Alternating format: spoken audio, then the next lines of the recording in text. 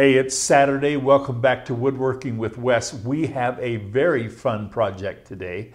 It's a little more detailed than ones we've done in the past, but if you follow along, I'm going to show you step by step how to build a really cool piece of furniture for your home. Something that you'll enjoy, and so will your family. What we're going to build is a very contemporary style bookcase. Now, I made the drawings like my crude drawings, but I want to show you. Our bookcase is going to be 5 shelves. It's going to have 2 ladder type effects. This is our ladder, but we're going to go over this in a minute. And then it's going to have some shelves that are going to go through. It's not going to be a traditional type style bookcase with solid ends. This is going to be very contemporary, very cool. Our upright pieces here are going to, this is the side view of your upright piece. This is all going to be out of 3/4 inch oak. So you are looking at the end grain of your 3/4 inch oak. It's going to be 67 inches tall. It's going to be 11 3/4 inches wide.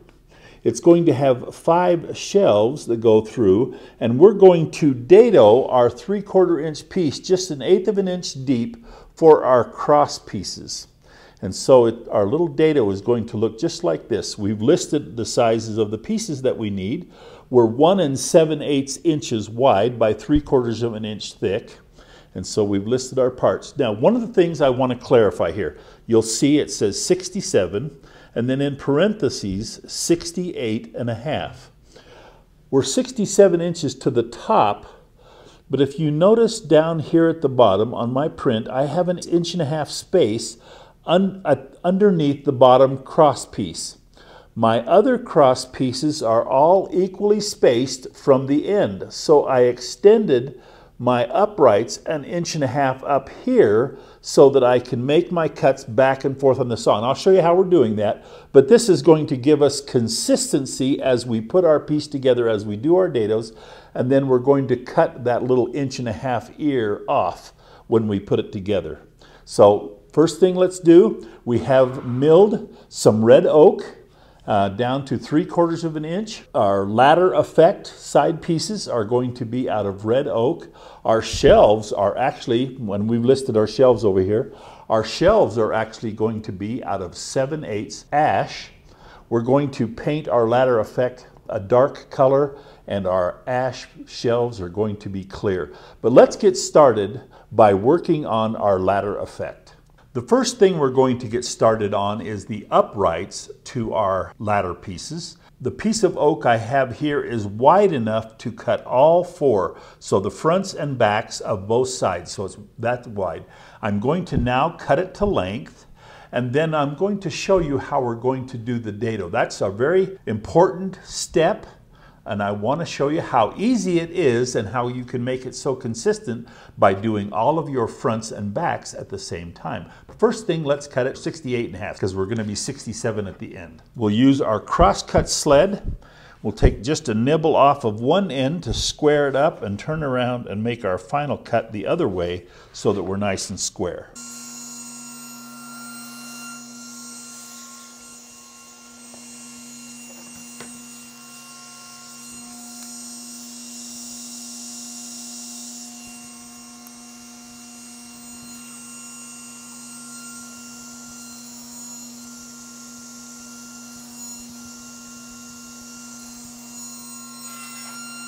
Okay, all cut to length. Okay, let's bring you up to date where we are. We're getting ready now to cut our 1/8 inch notch in the side of our upright pieces. Now, I went through and I did my spacing, I did my math. I transferred that math onto my board, and I went through and I marked all my spacing. This is where I'll be dadoing. On these pieces here, I have my spacing in between for my shelves. And I went through and I checked myself to make sure that my math had been correct by doing it in real size on my board. I have installed on my saw my stack dado head for the thickness of the wood that I had. Now, I cut a little piece off here and I was just a little bit thicker than 3/4, and that's just fine. I just wanted to make sure that my stack dado set was the thickness of the wood that I'll be dadoing for, and I took care of all of that.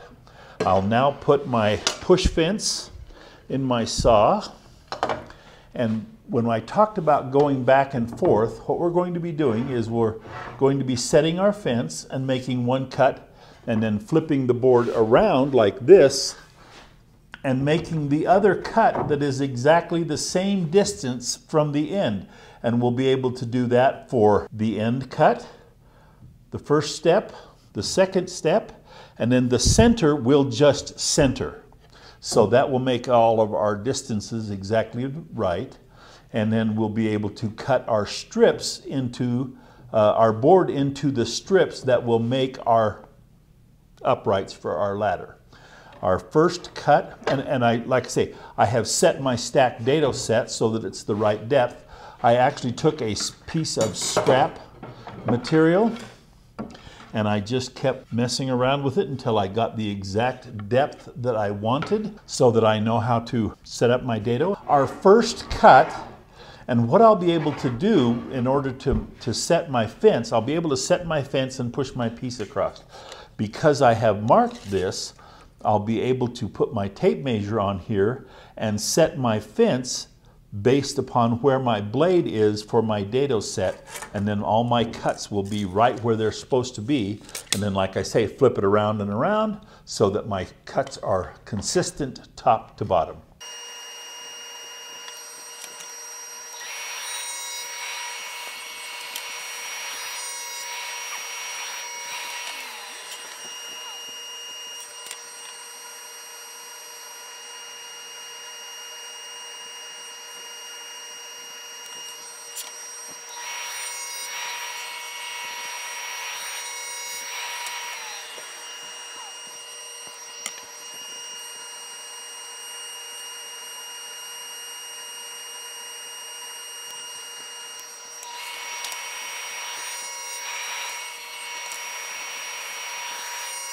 We now have our board all dadoed. You can see where we've done it right along with our corresponding lines that we marked.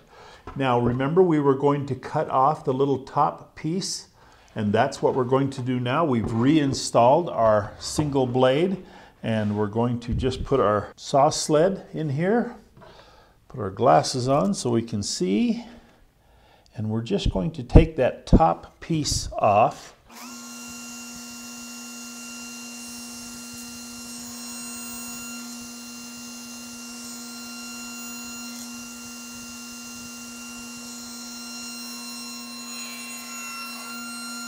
Now, with our board at this point, we can cut it into the 1 7/8" strips that we need to make the front and back of our ladder. But before I do that, I have the piece of wood all milled to thickness that will be our cross pieces.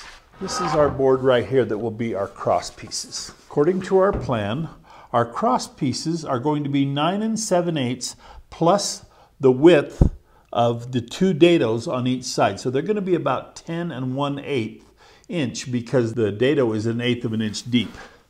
So what I'm going to do is I'm going to chunk me off a bunch of pieces here. There'll be 7 pieces on each side. So I need a total of 14 pieces, 10 1/8, and by the same width as our front and back pieces. So I want to cut my front and back pieces and all my cross pieces at the same time so that I'm consistent in my width. And I'm going to cut them a little long so that I can trim them to fit once I get them all done.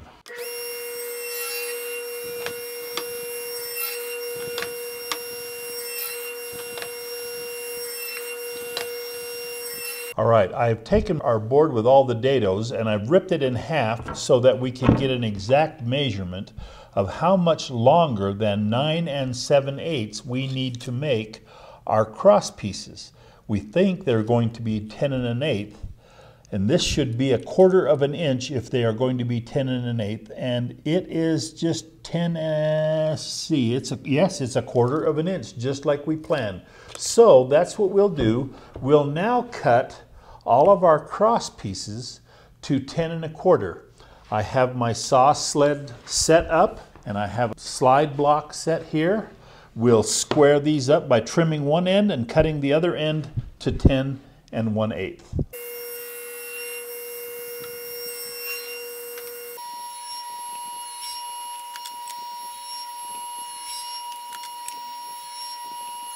With our pieces cut to length, you can now see how we're going to start putting this together. These pieces will all fit in here like this. Now all of this is double wide. So just so you remember, this is 2 thicknesses wide. So this all goes together like this, and there'll be another piece across, but it will only be 1 7/8 wide. So we have 1 2 1 2 and then 1 2 1 2. So that's what we're going to do next. I will cut all of this into 1 7/8 wide, and then we'll come back and assemble. Before we split this into our 1 7/8 widths, I want to go ahead and sand all of my pieces, and it's easier to sand when it's a little wider. And so we're going to go through and we're going to sand everything. We've got an 80 grit sanding pad on our sander. We're going to sand it to 80 grit. And then we're just going to polish it up a little bit to 120 before we go any further. I want to show you a little something I did. I put a bunch of cross marks on here. I just took my pencil and I just went across like this. By sanding those marks away, it's easier to see that I'm done sanding. It's not really that there's anything that I needed to indicate by putting the marks, other than the fact that I'm just trying to make my sanding easier to be able to see when I'm done and when I'm not.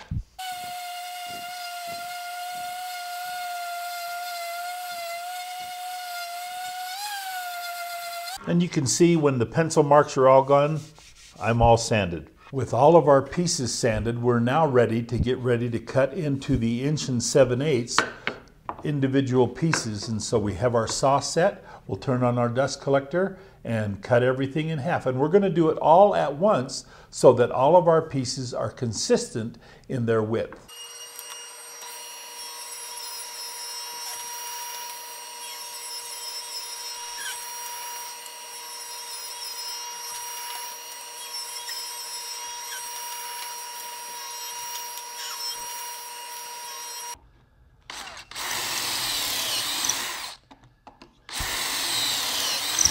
For the last few minutes, I have spent putting pocket holes in the ends of all of my cross pieces, except for 2, and I'll show you that in just a minute.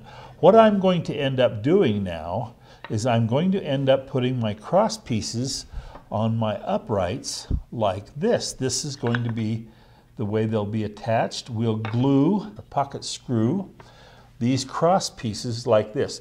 Now we'll come back when I get one side put together and show you how that all looks. All right, we have one of our ladder sections done. You can see how it goes together, and you can see how tall our bookcase is going to be.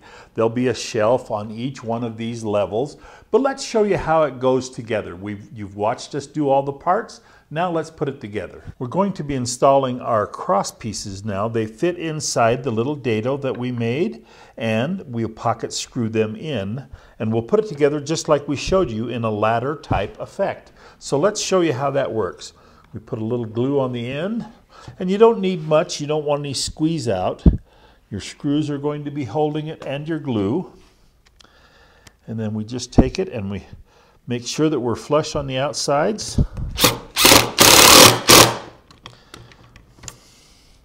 And 2 pocket screws in each one.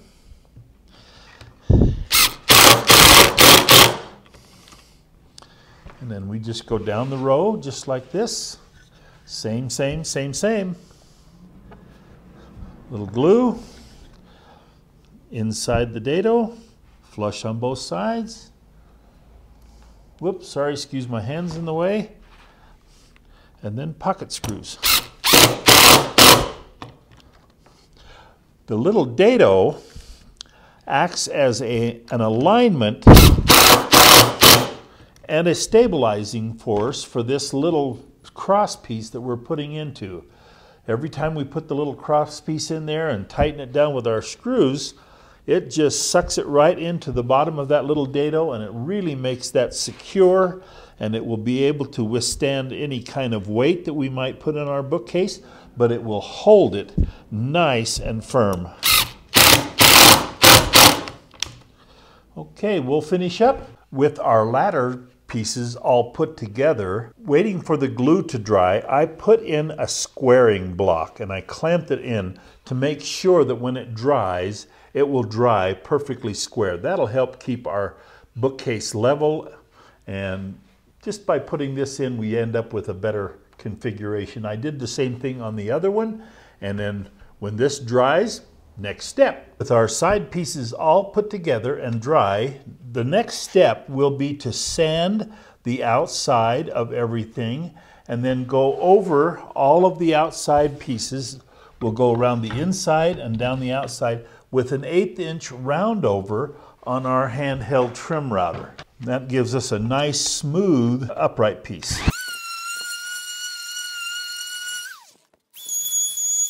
And that is the way we will complete the outside on both sides, front and back. With our upright pieces all sanded and routed now, we're ready for the next step. I'm going to show you what that next step looks like, and then I'm going to show you how I did it. This is the other side, all completed with the next step. And what I did is I created a little cross support system to give it some real rigid strength that this might not have the way it is. Now, I don't think there would be a problem with this because we glued and screwed it together with pocket screws, but this will just add a little bit, plus it adds a little decoration.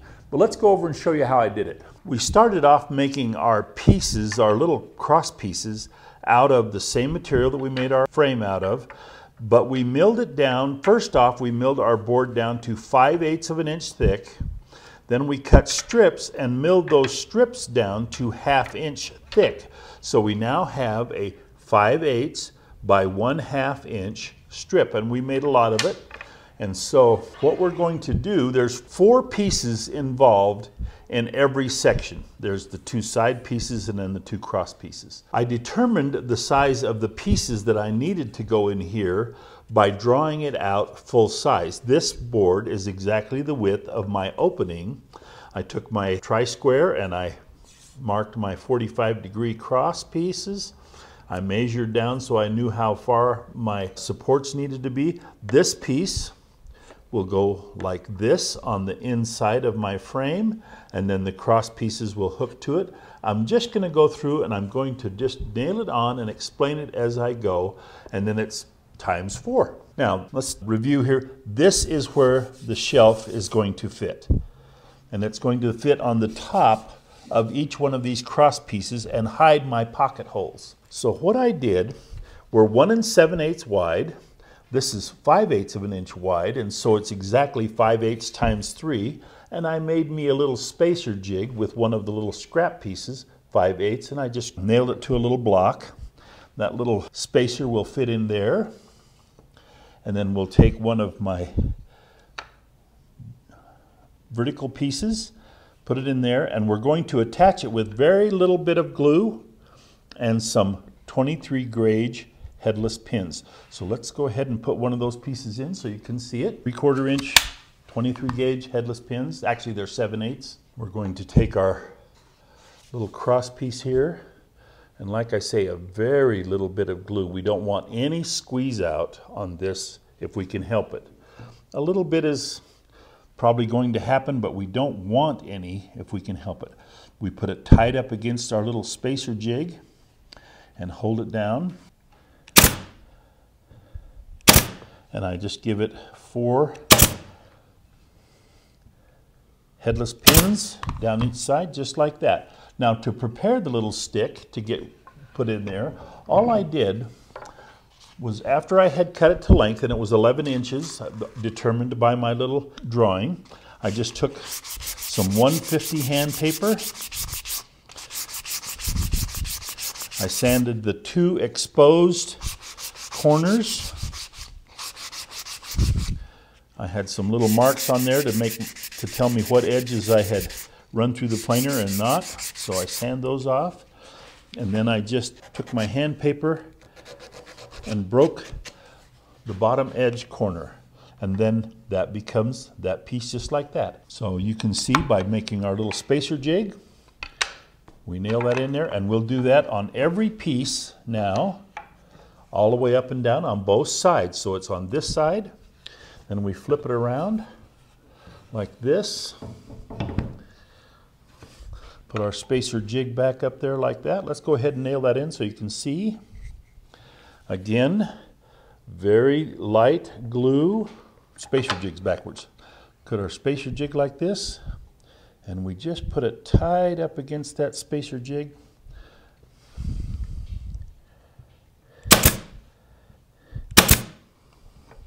And 4 headless pins. Just like that. And now we have both center pieces are already in this piece. And like I say, we'll do this all 4 sections. We're now getting ready to nail in our little cross pieces that go like this. And I just wanted to explain how I did that. What I did is I measured on my little drawing that I did here and determined that my cross pieces were 13 7/8 to long point to short point.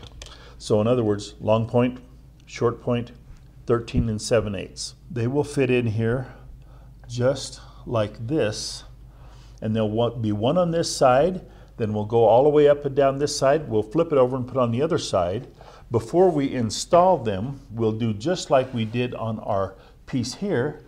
We'll take our piece of hand sandpaper and we'll sand all 4 corners of this, just enough to break that sharp edge. We're not really sanding anything because we already did a really good job in our milling. We have nice smooth pieces because we milled it all properly and did it in a way that they were all consistent. Now we have just the edges broken on this, and we'll put it in like this and here. Now we will also put this in with our 23 gauge headless pin gun. But I want to put a little glue and I don't want to mess, and so what I'm going to show you, I'm going to put just a tiny little mark on either side, and I'm not going to worry about that mark because we're going to show you how we're going to finish this, and that mark's not going to show. But you can see how we show where to put our glue, and we want a drop of glue, like right that much right there. And that much right there. So just a drop of glue. We don't want any squeeze out. And then we take our piece that we've got all sanded. It's tight up in the corner and then tight over against the frame over here. And we just hold it in there tight. 1 pin, 1 pin. And we'll now do that all the way up and down on this side, and then flip it over and do the other side so that it will create the cross look that we're after. So I'll show you how I did that on the saw over here with my 45-degree jig, my angle jig. I put a stop block here because I knew my measurements were all going to be the same. And I'll cut this. We cut that angle. Now we want our angles are not going to be like a picture frame, so we have opposing angles. Our angles are going to be the same. So we cut this side, we flip our stick over, and we put it against our stop block here. And so our angle is here, and our angle is here. And there's our piece cut to fit. And we'll do all of them the same way and make our cross pieces. When we come back, I'll show you how we go to our next step.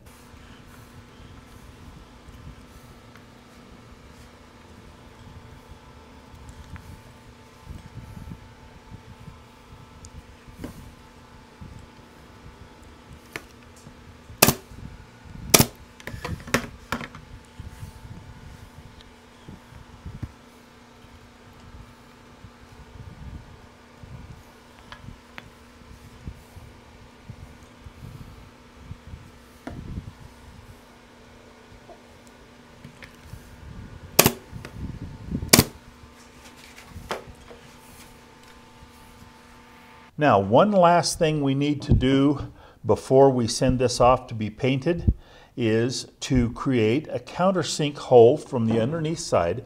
Now remember, this is where our shelf is going to go. So this is the underneath side. We're going to put a countersink, let me get around here so you can see. We're going to put a countersink hole here. And that is going to allow us to put a screw into our shelf and hold it in place. So we're going to put one on this side like that, and then we're going to flip it over, and we're going to put one on this side like this. Okay, and we'll do that to every shelf. We'll sand that, and then we're ready to go to the paint shop. And I'll get this done. I'll come back and I'm going to show you how we're going to paint these. With our two side pieces done, we're going to paint them black. Now, I'm just going to go rattle can of black paint. I'm using Rust-Oleum semi-gloss enamel. I went ahead and made a sample piece. This is what we're going to end up with when we get done. This is the exact same material that we're using here, so we're just going to end up with a nice black paint on our uprights. Not something we'll do in the paint shop. I'm not talking about going to the paint shop. I'm just talking about getting ready to paint it. But we're going to paint this. This is going to be a little time consuming because we've got to get into all of the spaces. And so I'm going to go ahead and do that. But the next step that I want to show you is the shelves. We're ready to now make shelves. We're now getting ready to do the shelves for our bookcase piece.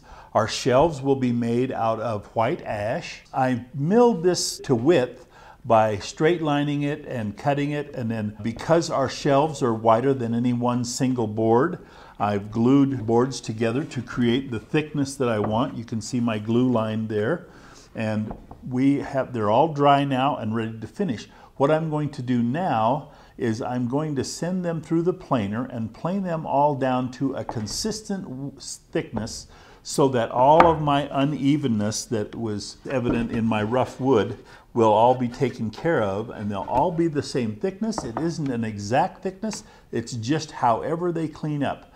Once I have them all cleaned up to thickness, I will rip them to the exact width that I want on my table saw, and then I will take my box sled and cut them to the exact length that I want, and then they'll have an 1/8 inch round over. Let's go to that point.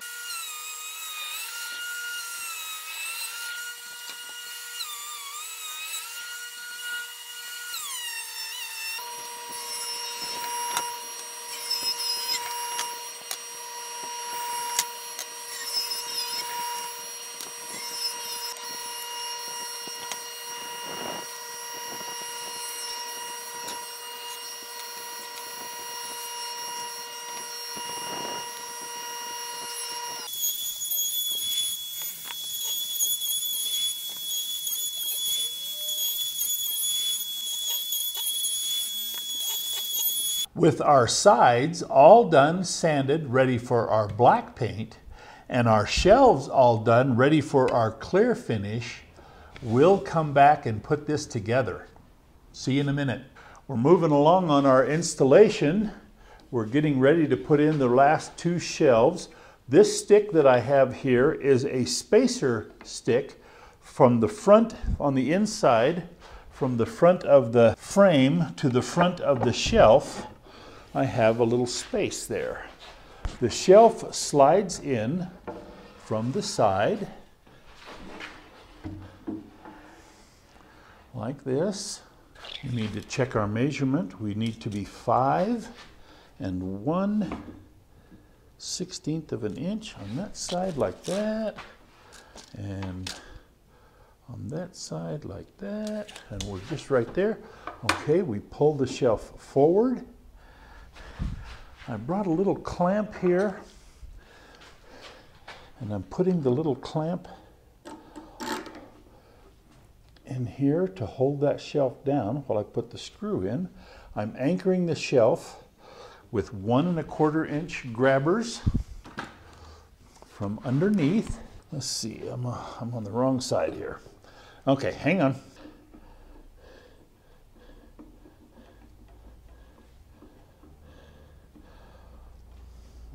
Okay, shelf forward. Spacing correct. And our pre-drilled holes that we did.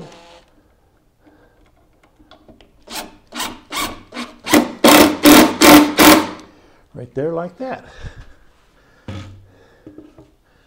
And we'll Move around to the back side. Move our clamp around to the back side. Okay, that side's in. Move over to the other side and do the same thing.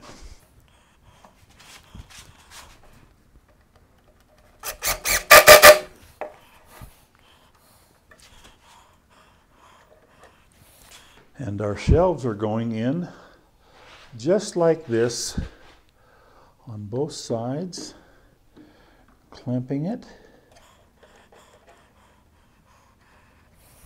Putting the clamp on helps my screws hold where they're supposed to without pushing the shelf out of place.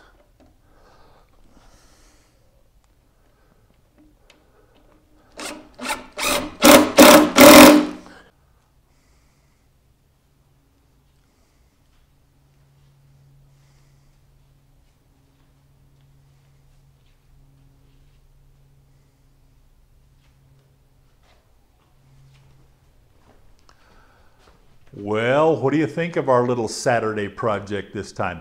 This bookcase is way nice, and I love the way the black paint and the white shelves really make a contrast.